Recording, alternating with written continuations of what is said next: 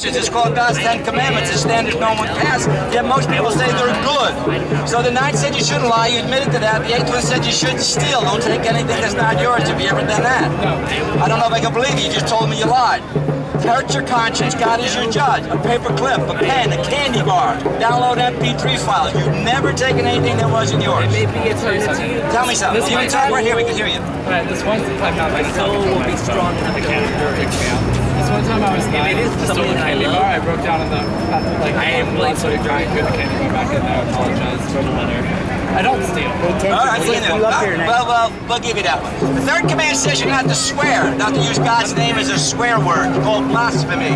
Oh my God, no. You ever said OMG, JC, GD, cursing? You never done that, huh? No. Really? No. All right, well, seventh commandment says you're not to commit adultery, but before you answer, Jesus said, if you just look at another person and lust after them, you've already committed adultery with them in your heart. Have you ever looked at another person with lust? Sexual desires. Have you ever looked at somebody else with lust, sexual desires? Is that a yes? A yes. All right. So what's your first name?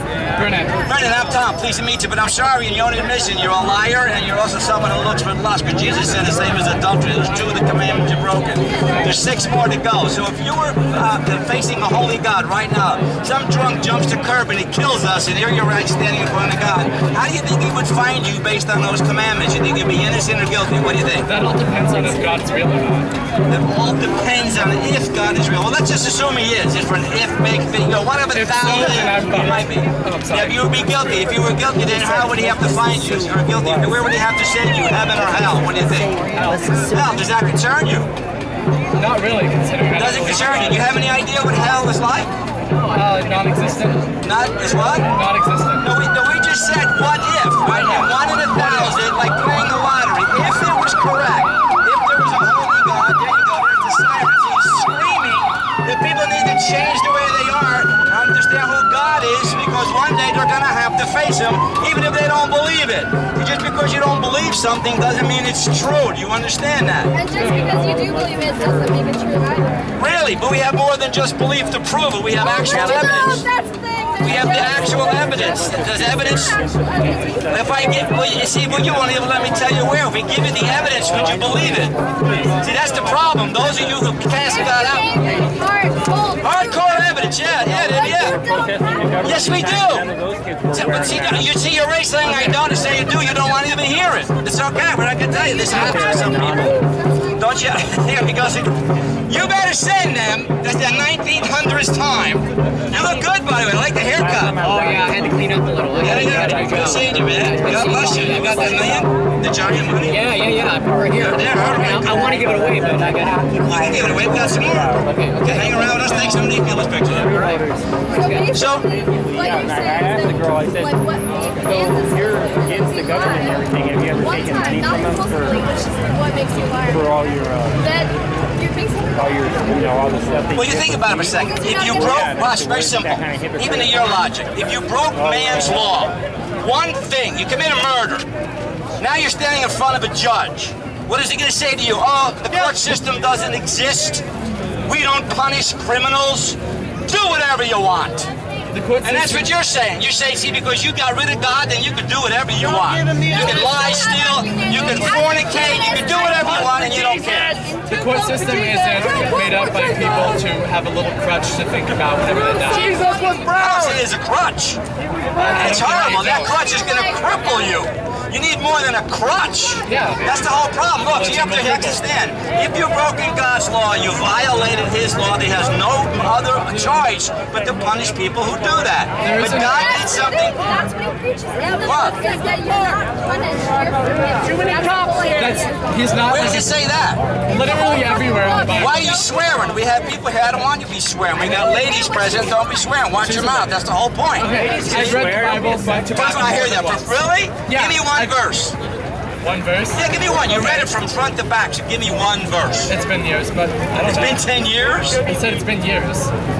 But I grew up in a Christian home. I grew up... Oh, you grew up Christian? I grew up Christian. That might be the problem. Proverbs 5:7. Friend loves at all times. There you go. She knew one. All right. How's that? That's pretty good. How about John 3:16? I know that. Yeah, he didn't know that, but he's read it from cover to cover. I like how they do that. How about John 3:16?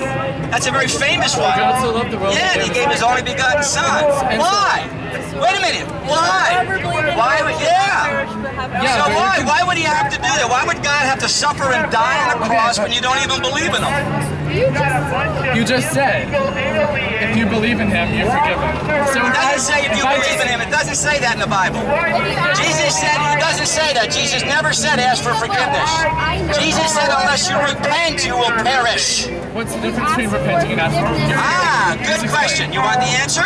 It's in 2 Corinthians 7:10 in the Bible that you read from cover to cover. It says, godly sorrow produces a repentance that leads to salvation. So the sorrow that we've committed against the holy God is what he's talking about, and that's what leads to repentance, not just saying, asking for forgiveness. You get it? Little difference, isn't it? So wait, if I got down on my knees right now and just like screamed out, just like, You would Jesus give it save away. me. You could be next. If I did that, I'd be all good. I you could give go up- and kill all of these people, and I could get down on my knees and be like, hey Jesus, take me back, I'm sorry. Might be. I didn't mean to do all that. Well, That'd be good. would that be true or would that be a lie? If I actually was See, the way like, you said it's a lie. You were not Yeah. doing it. You were saying, look what I can get away with. And that's the problem. That's what most people try to do. I could They get say, away. I got Jesus, but they live the life that they want to live. See, he knows our hearts. He knows they're a phony. He even says they're going to come to me and say, Lord, Lord, look what we did for you. He says, be gone. I do not know you. You're a worker of iniquity. You don't just get in because you say, Jesus, forgive me. That's the whole point. That's not godly sorrow and that. There's no repentance. Repentance has to do with turning away from. You do a 180. So whatever you've done before would cause you to go to hell. But once you repented your sin and you turned from them, Jesus said, it's forgotten. The slate is wiped clean.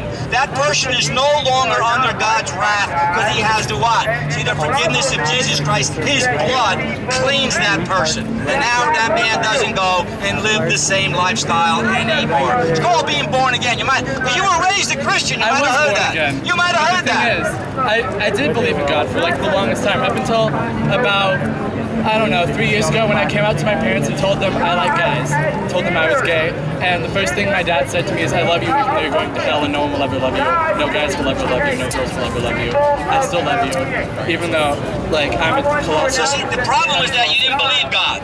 I believed God. Because God said that man in a man is an abomination. My bad. I'm It's sorry an for abomination. I'm So sorry if for someone that. truly loves God and He is your Lord and Savior, you are to be obedient to your Lord. I And you can't wouldn't change do the way I anything. It's think. the same thing as lying, as stealing. Look, see, as having sex out of marriage. No difference. It's called sin. I've done all of those except I know you have. You My already bad. admitted to them. Yeah. Yes, sir. But there's also What is there? the prostitute that was about to be stoned. And Jesus said that the person or anybody that hasn't sinned Cast the first stone. Cast the first stone. Right. Nobody did. Right. What does that mean? Every single one of us have sin. And he didn't care whether they were sleeping with a man or a woman and a woman. If It it's was still lying, sin, if right? it's- Yeah. exact Okay. same. Now, what did he say to the woman when they didn't throw the stone at her? Because they all left. They said they just dropped their stones and they all left. Now what happened next? She looked around. There was nobody there. He says, look, they don't condemn you. Neither do I. Then he says, now go and sin no more. So how can you keep having sex with another man if you're a man and claim you believe in Jesus? I'm totally on You both understand? sides. We're on the same page, right? So you understand it. That's why we give the law, because once people recognize the law holds them guilty, it's like putting a mirror up. Not one of us is good. That's when the repentance comes in. You have to recognize that. Now, then you would esteem the death on the cross. So that made sense why he died. He paid the fine for the crime that you committed, and now once it happened, you turn away from it. Hold on. Now, the reason you get the glow stick is you're the one that deserves it. You know why? It's called grace.